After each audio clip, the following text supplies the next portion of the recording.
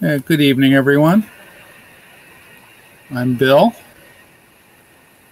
Every September, we do a cryptology and review talk, and normally this would include a key signing. For obvious reasons, we won't be standing in a circle and handing each other documents tonight, and that's okay. And I will explain why that's okay.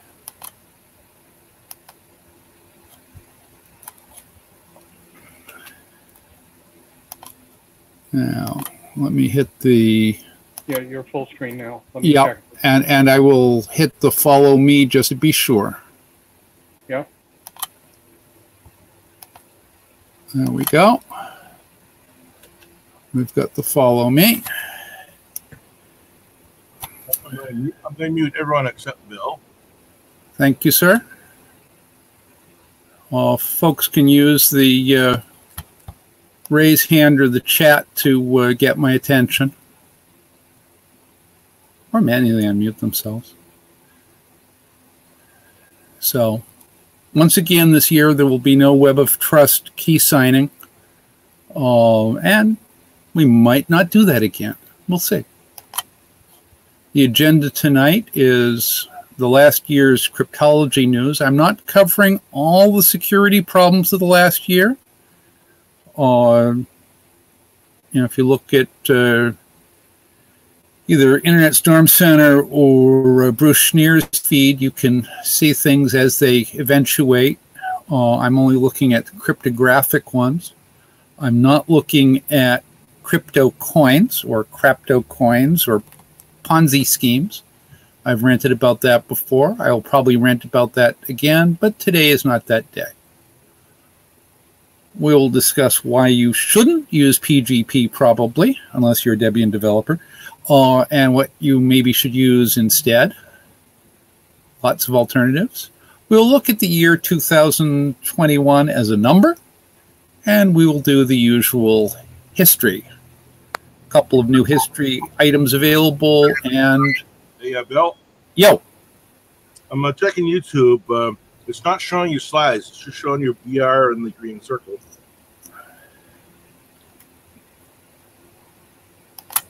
Well, that's the same for the Jitsi meeting too. It's just showing BR. It's not showing the slides. Right. Well, that's not good. I will try resharing. The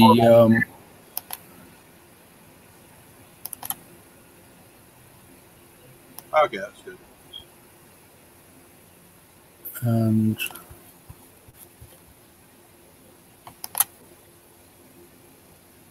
let's go to my desktop. I don't see it on YouTube yet, but there might be a time delay before it shows up.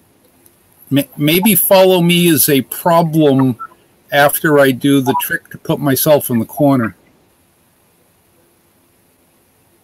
Yeah, the slides went away again. It's telling me that I'm in the corner of the slide. Am I not in the corner of the slide? There is no slide. Aw. They had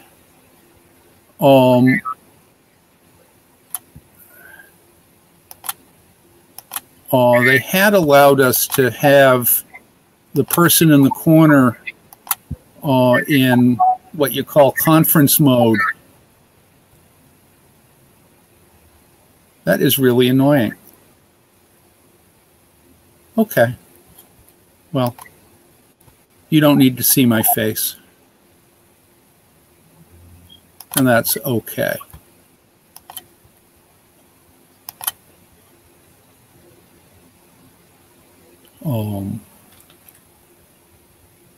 Fortunately, it's still not showing the slides on YouTube.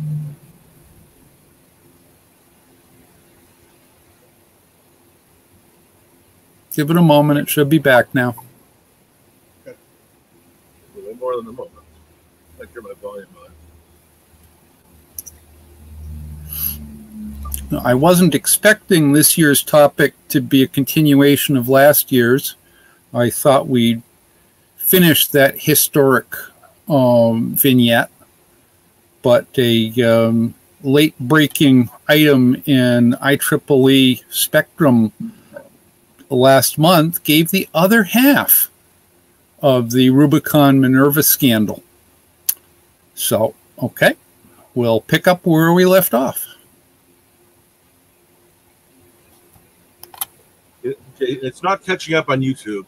It's still just showing your BR in the green circle. That is... Not sharing on Jitsi either. It tells me I am. I'm seeing your slides on Jitsi in my web browser window, but the YouTube stream is still it's not showing you slides in the YouTube stream.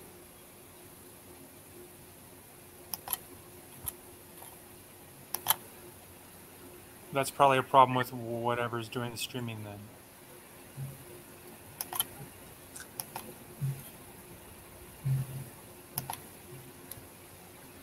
Now, what I'm seeing on Jitsi is the BR icon.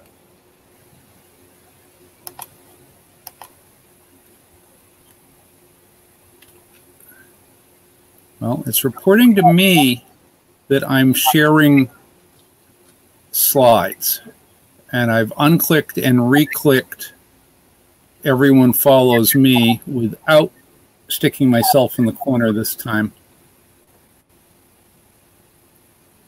Are you seeing slides on Jitsi now? I'm seeing the slides on Jitsi. Okay. I'm not seeing them on YouTube. I'm not seeing them on Jitsi. Well, if Jerry isn't seeing them on Jitsi, that's why it's not going to YouTube. Right. Jerry,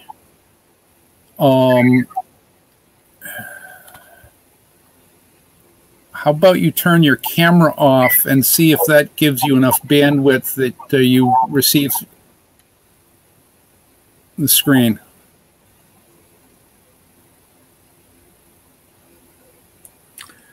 Well, I've got my camera off, and I'm not seeing the slides either, and I'm on Jitsi. Yeah, I'm seeing that you've lost connection. You're seeing that I've lost connection? Or yeah, if I look at the left corner, it says you've got connection lost. But you can hear me. When I look at it, I'm seeing the green thing. It says connection good. Bill, why don't you exit Jitsi and bring it back up? It's psychotic. Sure, I can exit and come back in. I'm seeing Bill's already connected just fine. Well, now he's disconnected. I don't think the problem was Bill. I think the problem was you, Jerry.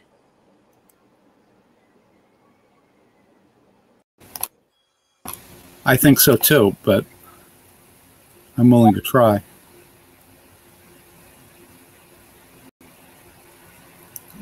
Can you see my face?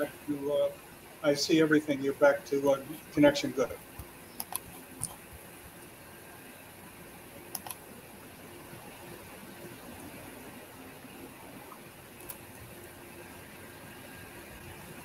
Yeah, I'm seeing Bill's face on YouTube. Okay, that's an improvement.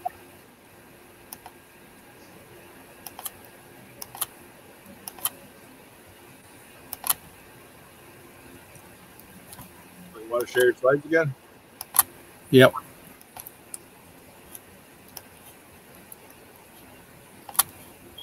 Ah, slides. Got the slides. It's probably going to be like 30 seconds or so before it appears on YouTube.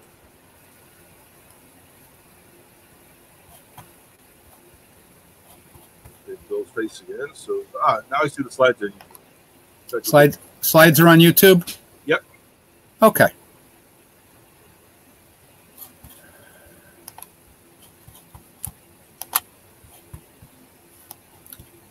So, short news, the SolarWinds supply chain hack bypassed multi-factor by forging a multi-factor cookie. They stole the integration secret key. Stealing the key isn't really a cryptographic hack, but it's a standard technique in cryptanalysis, sort of considered cheating, but it works. The interesting historical news, the final Zodiac serial killer, Tant the Media and the Cops cipher, was cracked with computer assistance this last year. You can get full details on that on YouTube.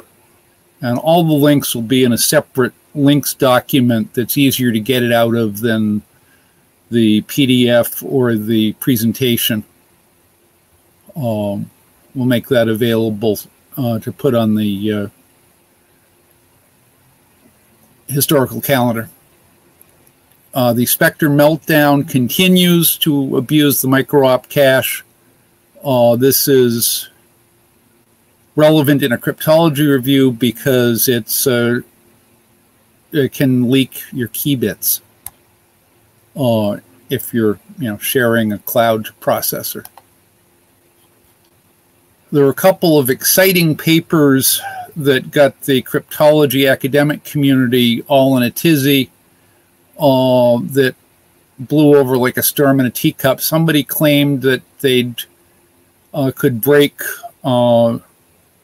18th and 19th century ciphers with quantum computing, and other people who were working with IBM qubit hardware said that well, the stability on the hardware is so poor that we can't actually do anything, so it seems unlikely, and given that you can break it without quantum, why should we care?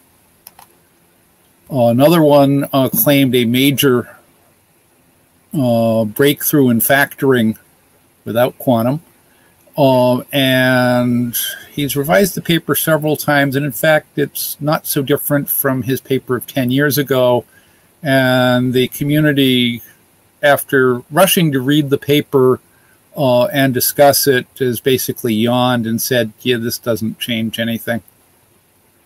So RSA is still just as good or just as bad as it ever was.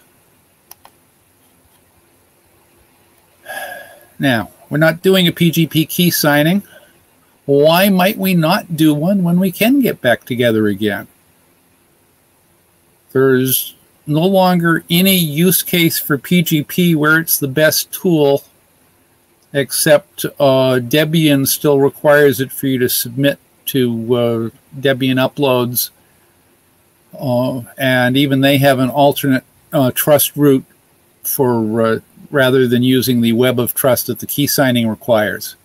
So is there reason to do a key signing? Maybe not.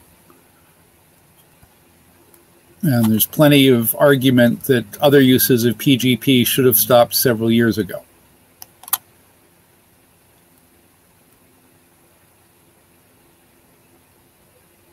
It has been very much demonstrated that the public key servers aren't trustworthy, unfortunately. Why the hate? The math is still fine. But having one tool to solve all problems resulted in terrible user experience. And this is why your banker and your HR department will not use PGP to send you a secure email. They'll use some proprietary corporate thing that annoys the heck out of you.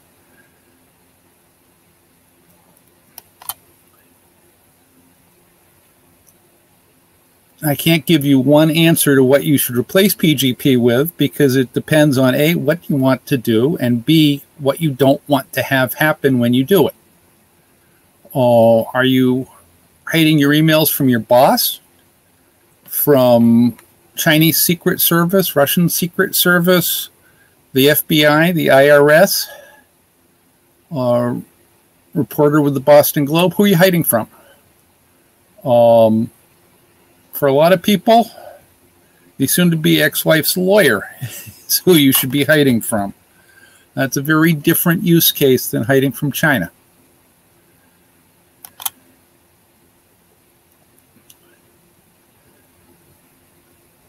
Unlike when PGP was created, The internet largely delivers immediately, and things are point to point. With secure delivery, it's only insecure when sitting in your Gmail folder waiting for you to look at it. And, well, Gmail was going to decrypt it before they displayed it to you anyway, so the world has changed. Now, what PGP did was it created an attachment which was an encrypted blob that was a replacement body for the message.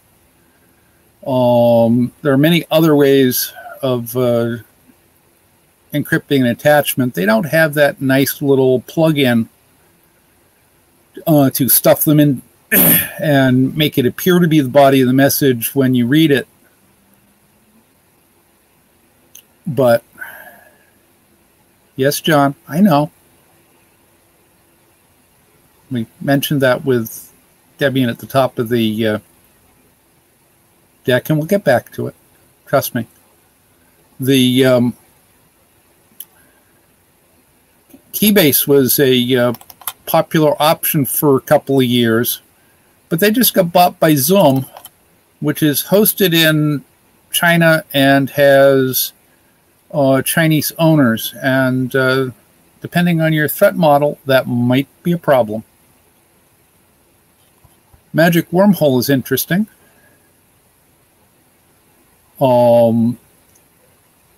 It only works simultaneously, which works on the modern net where most people are connected all the time as opposed to needing store and forward. So a weak horse stapler type password that is used simultaneously has a greater strength than if it was testable offline. Quite intriguing. Most of the recommended replacements are, well, if you want to do secure things, don't use a store and forward protocol, which is what email is. If you want secure chat, use a secure chat application. And again, Keybase was an option. Maybe not so much. I really like this tweet from a couple of years ago, so I'll rerun it again. Stop making fun of different end-to-end encrypted tools. Signal is hardened. WhatsApp is popular. OTR is flexible. Wire is beautiful. PGP. And Threema lets you talk to Europeans.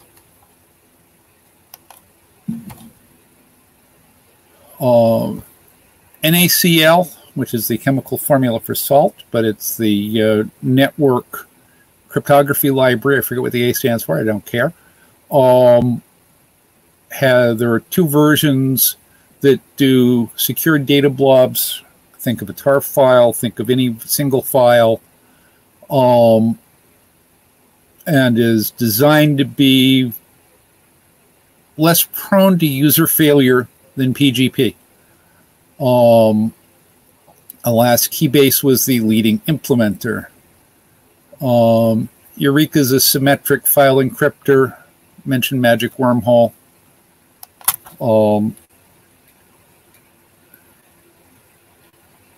The alternatives to a public key server that was getting hacked, well, Keybase, yeah, they were sold to Zoom. And then there's, just putting your key hash or your key, if it's small enough, and the elliptical curve ones are, in your SIG. Okay, I don't like that, but it's possible. Or you can use that end-to-end secure chat application to send the passphrase out of band. Hey, okay, that works. But we need something that makes that safer. For signing software, that's the last use case for GPG PGP, which means Debian. They've replaced the Web of Trust. They still use GPG for the uploads. BSD has abandoned it. They have Signify and MiniSign. Maybe Debian will follow suit eventually. For other uses other than those mandated by Debian, the update framework notary service is a way to prove that a file existed in this form at a certain time. And there are other notary services on the web, and that's and those will handle those other use cases where you're trying to provide evidence. Okay, crypto history. Those of you that saw my Chalk Talk years ago when I first did this, I discussed classical and modern cryptography with the transitional mechanical phase in between paper and the stored program computers. Lately, we've been talking about a post-quantum cryptography in Rosy Tomorrow, which is, several years in the future and has been for several years. This is better than 20 years in the future for fusion power, which has been 20 years in the future for 40 years. But it still isn't here yet. And calling it post-quantum is better than calling it post-modern, I guess. So we know that classical is anything with pencils and modern is anything with general-purpose computers. Transitional included the Enigma, other rotor machines, pinwheel machines that look like rotors but aren't rotors because they have pins sticking out the edges instead of pins sticking out the side. And the early discrete digital hardware that we spoke of last year. This year we'll be talking about reinjection rotors and other advanced rotor systems that were the last of that technology in the Enigma Type X SIGABA family before it was completely abandoned. I will repeat last year's slide on quantum. Quantum cryptography, post-quantum cryptography is talking about mostly not using quantum technology for protection, but protecting your cryptography from being attacked with the opponent having a quantum computer that can decode all keys simultaneously or something. And, if you get a big enough quantum computer, you can factor RSA primes immediately. So that this is a reasonable thing to be concerned about. The NIST, which is what the National Bureau of Standards calls itself these days, has a competition like they had with AES encryption, like they had with the latest hashing function for new cryptographies that will be resistant against quantum cryptanalysis. Dilithium crystals is one of the candidates. Gotta love the name. And Michaelis and Frodo are two of the others that Germany's chosen. And switching to post-quantum cryptographic primitives as soon as possible is a good idea if you're worried about anybody saving your messages until they can afford a quantum computer to crack them. It is generally assumed that NSA's Colorado Data Center is the world's largest collection of solid-state drives, keeping a copy of everything they've hoovered up in case they figure out how to crack it later. So, yeah. This might be a good thing. Anyway, there's no new information on this slide, just a reminder that you needn't be panicked about quantum yet, but be glad somebody's working on quantum. Our current year is the product of two near equal sized primes, which is exactly how RSA moduli are built. 2021 is 43 times 47, which is 45 plus or minus 2. As it happens, both the Hagelin pinwheel machines and the Tunney pinwheel machines, which are like rotors, but we can distinguish them from rotors. The pinwheels are the ones that have wheels of different size so that they combine in nice mathematical ways, as opposed to the ones that work like odometers, which are your classic rotors. And it was 41, not 43 factor that broke the Tunney when it was plotted on a 25 by 23 and it made a diagonal line. But here are the wheel sizes for the Hagelin C52 and the Tunney Lorenz.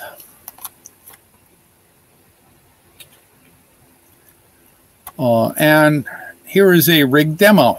I've used Raku, which is what Perl 6 is called these days, to check the factors of those wheel sizes. 43 and 47 are prime. The C52 had a number of wheels that had small primes multiplied by 2 to get a 46, or 2 times 37 for 34, because having a wheel that was as small as 17 would be silly, but this lets you use these small primes. But the factor of 2 isn't going to keep them from having coperiods. Whereas the Tunney or Lorenz SC42 used almost all primes except for 3 times 17 and 2 times 13, so they are truly coprime. So that's our numerology for the year. New declassification in the last year. The final textbook from the NSA's 1970s new cryptologist class was declassified, redacted somewhat, on Freedom of Information Act request. This was a major update to William Friedman's Part 3 textbook. It deals with non-periodic substitution systems, which are approximately what these rotor machines are. The rotor machines are actually periodic, but with a period so long that if you're going to break them, you have to treat them like aperiodic systems sometimes. Well, as demonstrated with that diagonal line on the 25 by 23 grid, sometimes you can break them as a periodic, but if they're using it right, not. Several sections are still redacted.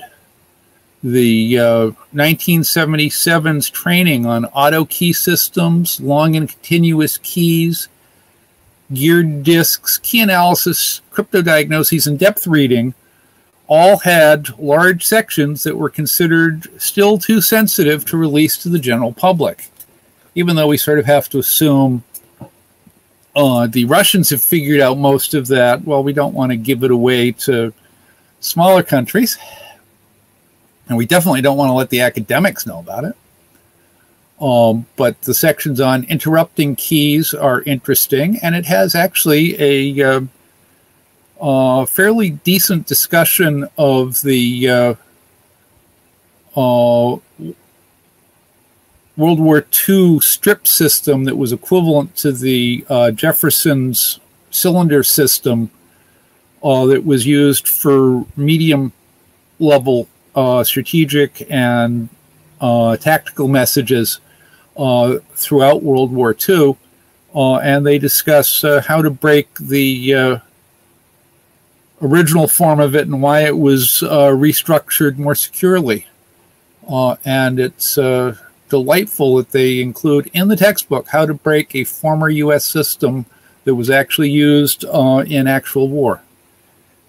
Really kind of neat. I'd seen discussions of how the Germans broke it in the TICOM paperclip documents and some high-level discussions, but this is right there in the textbook, teaching students how to do it and giving them problems in the back of the book that they're expected to break in class or in the classroom after class, because you can't take your homework home if you're studying at the NSA. New historical resources. Dermot Turing, nephew of Alan Turing, whom John spoke about a couple months ago, has 2 books out and has been leaving videos all over YouTube as he's been guest speaker, where he makes sure to redress the historic balance.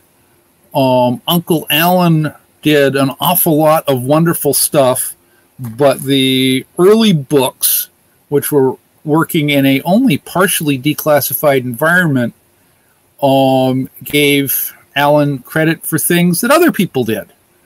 And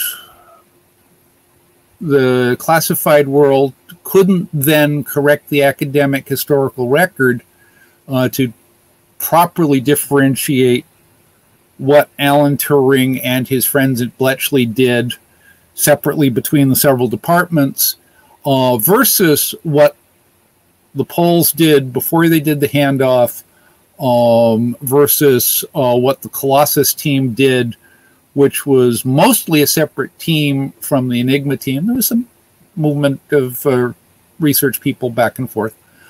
And you know, it's the Colossus side, which is more the origin of modern computing, even though Alan Turing had the theoretical basis with the Turing machine for considering that a universal general purpose computer would be possible.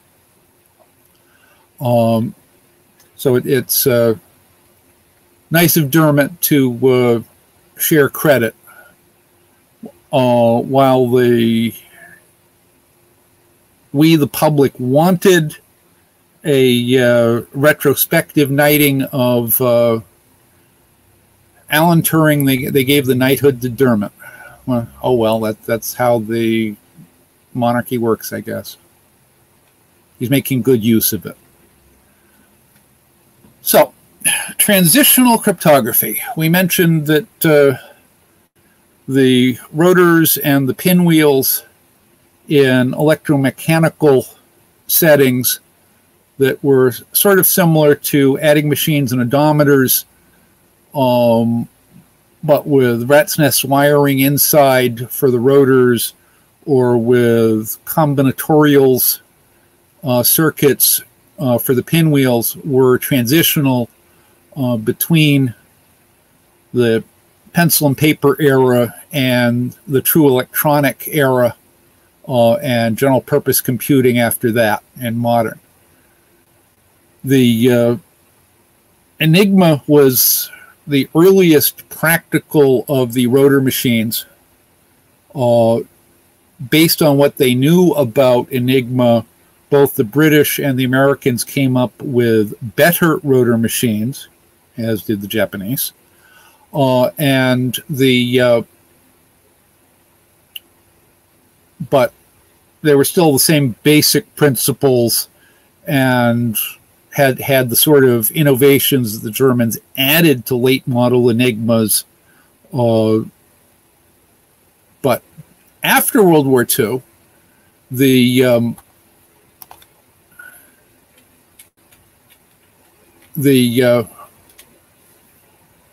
Army rolled out new machines based on a principle discovered in 1944, where you take some output pins from your waterfall of rotors, each of which has a rat's nest encipherment.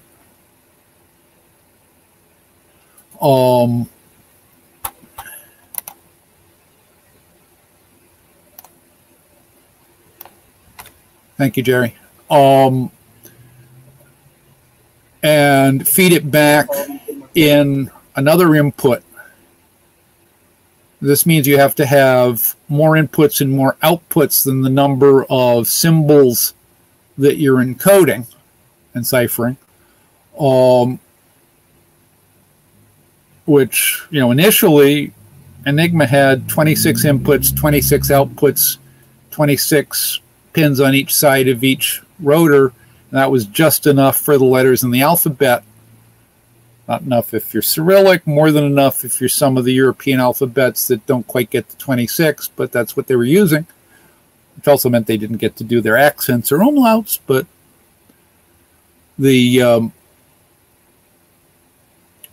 this is running it through twice. Now the Enigma ran it through twice in one sense, and then it reflected back through the same stack, which caused one minor problem in that the letter E could never encipher itself, so that you could guess where a word was by where there wasn't an E. Where there wasn't an E is where there might be an E in what they've enciphered. This was helpful for cribbing. But this is re-injecting from the input side in addition to or in lieu of reflection. And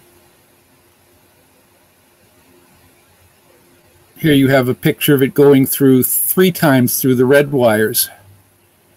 And that's that increases the scramble. And we have a weather alert. Thank you. If that's a tornado warning for Boston, somebody let me know.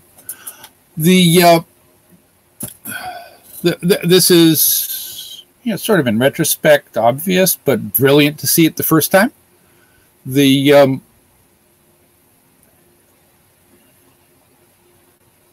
I'm inferring that it only re-injects some of the time because there's no way to force the first pass through to hit one of the re-injecting wraparound wires.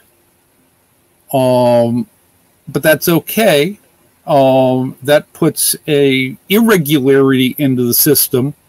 Some of the time it's once through or once in a reflection, and sometimes it's once in a reflection and then re-injected and wrap around la-di-da, and that will make it harder to cryptanalyze the rotor system.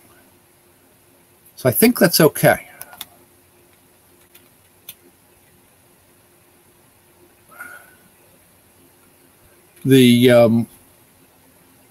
So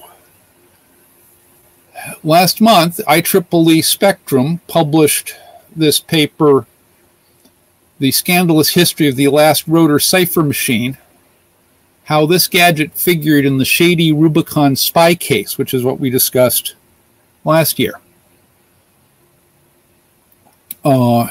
Crypto AG, the Hagelin company, had rediscovered the re-injection principle, and the secret U.S. patent granted to Army Signals wasn't noticed as blocking prior art, so they were actually allowed to get a U.S. patent, which tipped off NSA's Friedman, who went racing over to Zug, Switzerland, and said, you can't do this. This would be as secure as our KL7, and that would be a problem.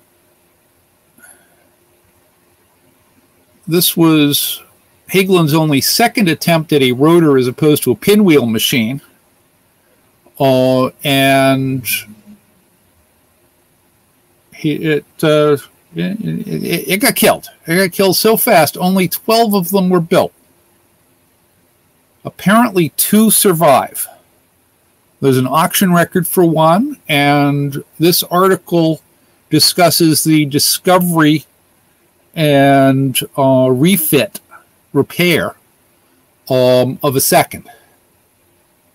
Were the other 10 destroyed? Are they in private collections? Are they in government hands? It's quite possible that a couple of the cryptography museums have a couple. I haven't checked their inventories, so maybe there are a few more known. Now you can see in the picture there are a bunch of rotors in the middle here. There are a bunch of big number rotary switches in the back that control the reflector and various other things that cover the, sort of replace the Enigma Stecker board, the plug board. It prints out on sticky paper strips both the enciphered and the plain text. And cute little machine. Only 12 of them. And some websites claim that the Russian Fialka, which is sort of their equivalent of the Sigaba and the Type X, but also sort of their equivalent of the KL7, had re-injection, but based on circuit diagrams I've looked at over the last few days, no. It may have had security roughly equivalent to and is a final transitional rotor machine, but it does not appear to actually have re-injection because it only has 30 pins on its rotors for 33 Cyrillic letters. There are no extra pins to do re-injection. In fact, they're having to get a few of the rarer Cyrillic letters handled in shift to numbers mode, shift to figures. So yeah, I don't think it's re-injecting. Interestingly though, because they'd been able to attack some of our cipher machines by monitoring the electrical power jacks in our embassies, they had feedback from their Fialka to the power supply to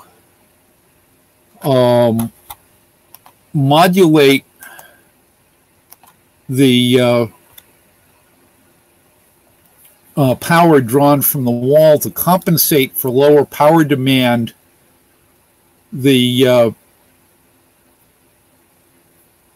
So that there was no signal being released onto the line. This is the equivalent to a modern hardware, software cipher having constant time of execution of each step of the encipherment of a letter. So you can't tell by watching the speed of encipherment or decipherment what the key letters are. Equivalent problem. And the Russians had that figured out while they were listening to us. Thank you, guys. But the websites that say this is re-injecting, I think are wrong. But I'm covering it here since some places say that it is, and it is late transitional. Hello?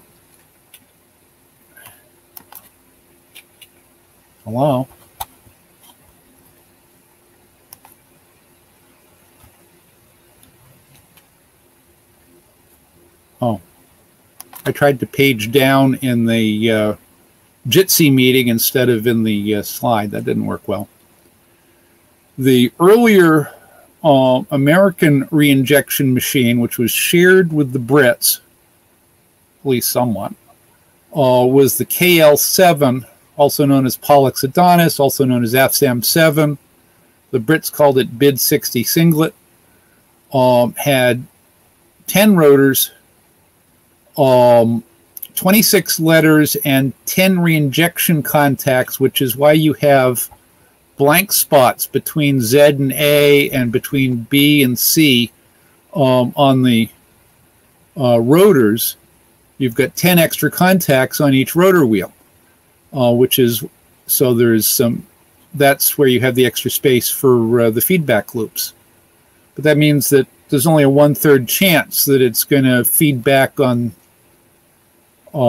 as opposed to just directly outputting. But that's enough to mess things up, so that's good. This system being supposedly invulnerable to Bletchley Park style cryptanalysis is why the Soviets had the Walker ring steal the key sequences being used to set up the machines, and issued the Walker ring with pocket decoders that could read out what the internal wiring of the rotors were. So you had Walker Navy men, I hope they're not cousins, going into the code room and going through the wheels that weren't currently in the machine, reading out all 36 mappings for each of the wheels that wasn't in the machine, and we're sending those to their Soviet handlers. Thanks, guys. And the after accurate Java and C++ simulations were published, the system was completely declassified. You can get a full set of schematics on the web today, which is, you know, moderately quick turnaround.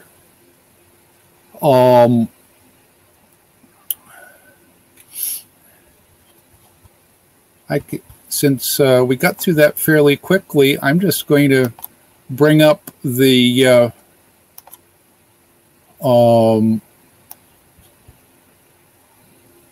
IEEE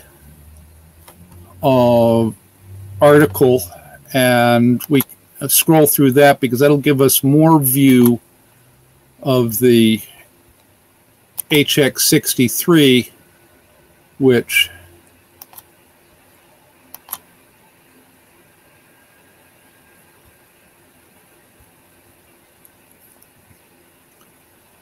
this is the IEEE article by John D. Paul.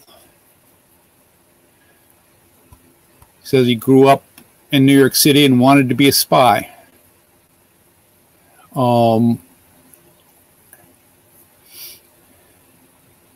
He found in a dingy sub-basement in a French military communications base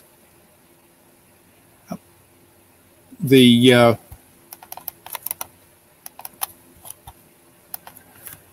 yes, John, I'll post the link over here so you can follow along, but I will also be sending you a full set of all the links for everything after the meeting so you can post it in the notes section.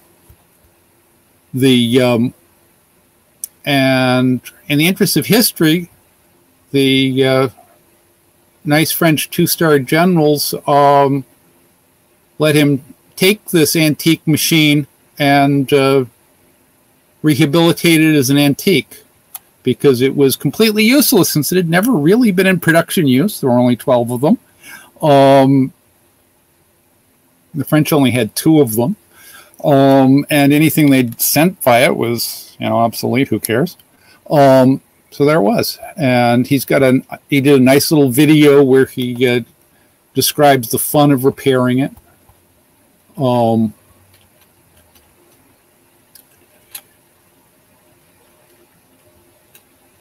I really need to be trying to scroll the window. And here is what it looks like with the skin off. Looking at the underside here,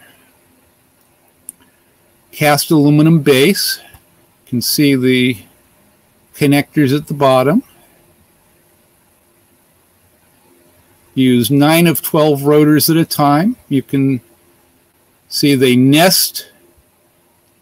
So they solved the problem of the pins by having the pins be horizontal and mating face to face instead of sliding around each other the way Enigma pins did. Breakthrough. Only done once.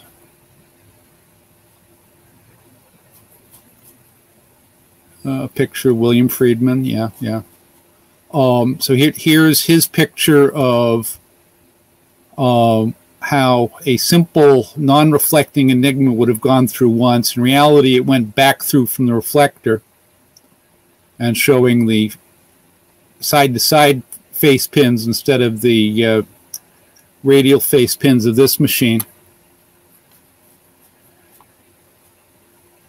Here's a picture of the rotors in place. And here's a detailed picture of how the HX63 would do reinjection. Keyboard injects at one of the 26 letter positions. It gets scrambled through the rotors going through, gets reflected back letter to letter, and then if it comes out on one of the 10 non-letter positions, it gets reinjected back in. I'm sorry, gray, it gets reinjected back around to a second reflection, wrap around, which then should reflect back through. There are some subtleties here that I would like more information on. And this was just threatening to the NSA, which is why they had it suppressed and paid handsomely to have it suppressed. So that's that.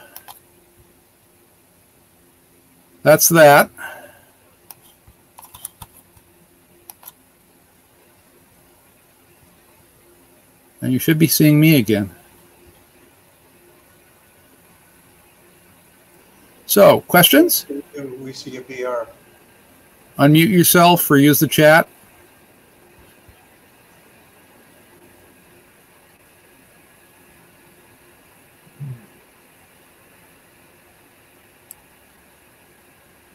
BR in a reddish purple circle now. Sorry, you're seeing BR in a purple circle?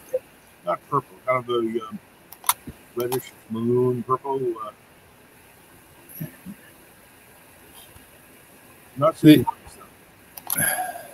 the system tells me I'm sending my face. I'm not seeing your face. I'm just seeing the initials in a colored circle. Well, that doesn't really hurt anything on the video because my face is not important. I can see your face. I can see my face. But anyway, questions?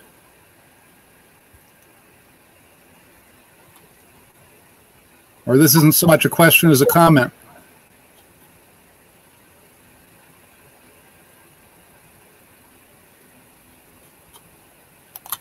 Yes, Randy, I turned the slides off because the slides are over. Did anybody see the IEEE article after I turned the slides off? Oh, yeah, I saw the article. Okay, good. And you saw everything that was important.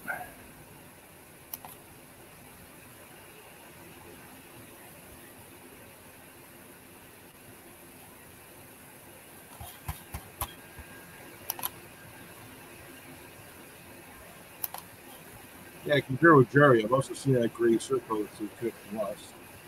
Huh.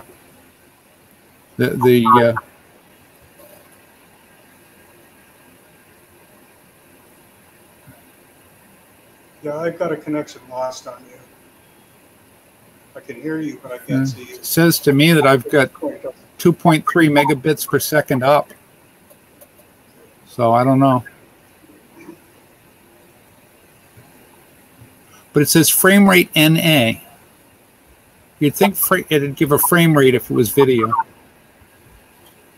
Now you're pretty sure. Whatever. Anyway, questions? Now you're green. Jerry, you're muted.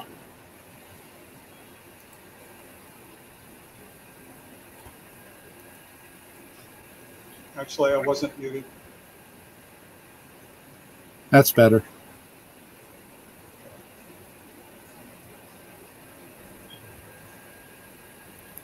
You wanted to say something, Jerry? No, you're green now. Your connection It is. says you're unmuted, but I'm not hearing you. Yeah, this is stupid. I hear him. We seem to be getting inconsistent results within Jitsi. Yeah. Very. Okay, I'm unmuted.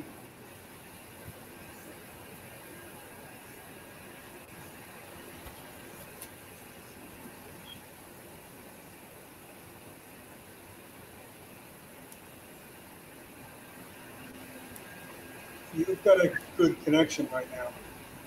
I definitely want to go back to using Cat 6 instead of 5 gigahertz for my video sharing device next time. I'm Wi-Fi here because I'm in a rental unit. I didn't want to run wires all over the place.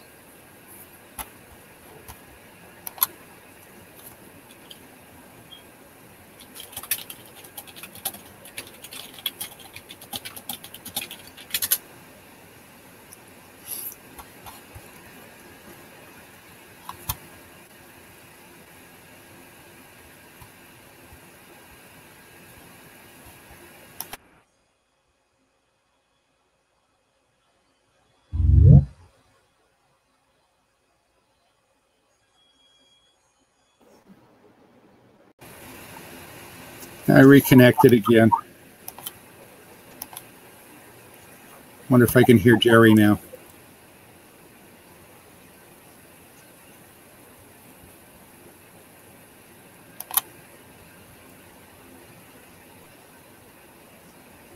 Say something, Jerry, would you? Okay, I'm saying something. Can you Yes, hear me? yes, I can hear you. Good. Yeah, I reset my Wi-Fi antenna. And I reset my connection with Jitsi. So were you trying to ask a question to begin with, or just commenting on my circle? Commenting on your circle. Oh, okay. Does anybody have a substantive question?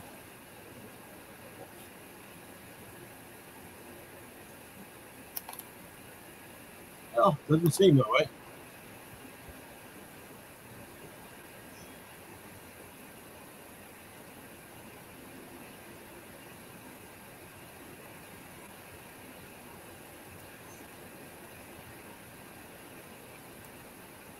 Most people are still muted. The cameras are up. So there's no way of telling how many people fell asleep.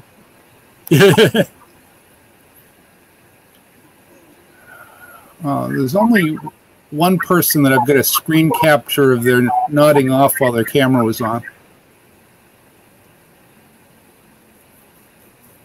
Being saved as blackmail.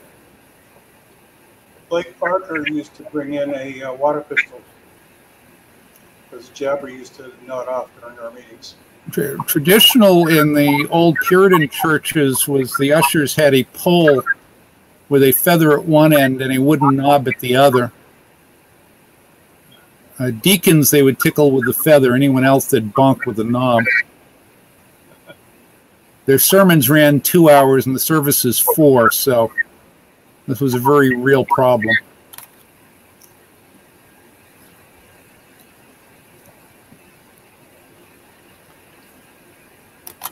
Does anyone know who Kurt with a C was? He's been around before. We had dual Kurts frequently. Yeah, Kurt with a C? That's, can't remember his last name off the top of my head. But Bill, you say He's a regular at our meetings. You know for sure we've had multiple Kurts with a C? No, we've had Kurt with a C and Kurt with a K frequently when you know who is doing hardware. Yep.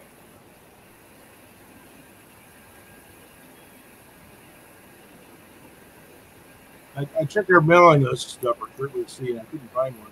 Kurt with a K knows he can ask me questions offline and maybe expecting the time shift with YouTube.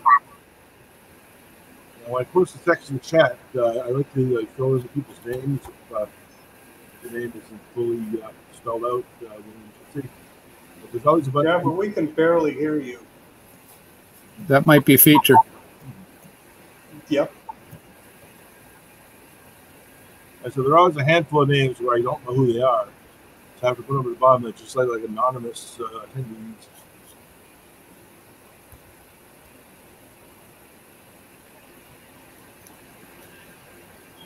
And since links in a presentation document are difficult to deal with, I've got a separate markdown file of all the links and an HTML generated from that you can include in the notes, Jabber. Has all the goodies.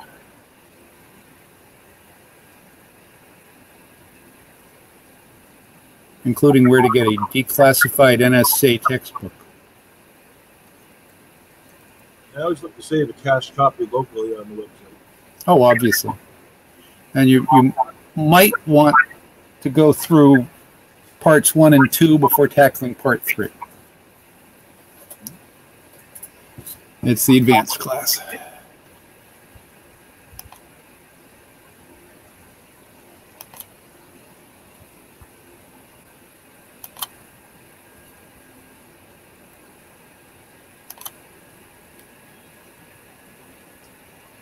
It's a little question. You may as well just call it a night.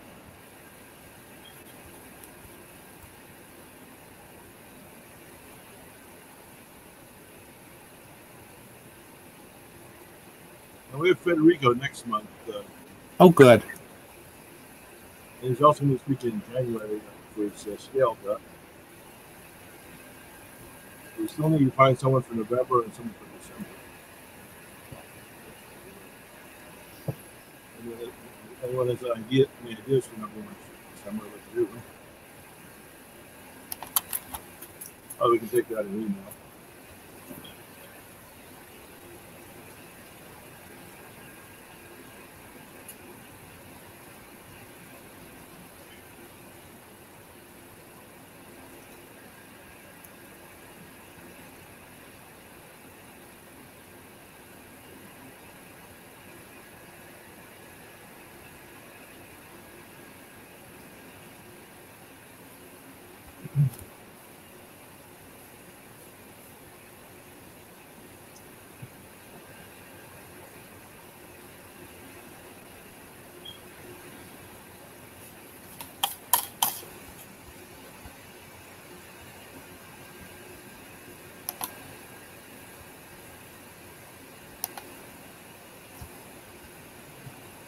Let's just call the video over. It probably can kill the stream. Do you want to end the stream, Jerry? What? I can't hear you. I said, you want to stop the live stream? Okay, we'll do that.